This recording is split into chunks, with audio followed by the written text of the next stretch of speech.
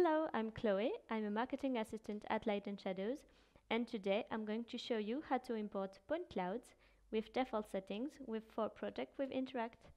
I hope you enjoyed the previous tutorials about how to install Interact and request a license, the creation of a basic scene, and the import of CAD models.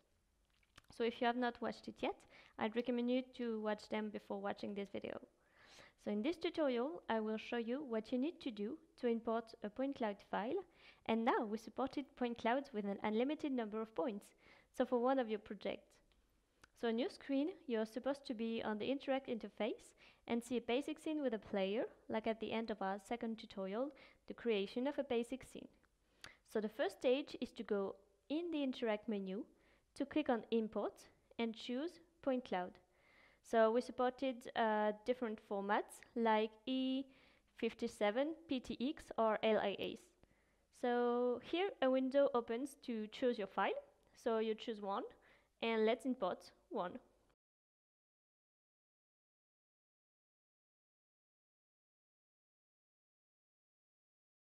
And it's done.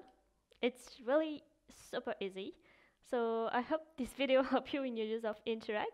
If you had any question, do not hesitate to ask us in the comments or to send us an email. So thank you for your attention and I hope to see you soon.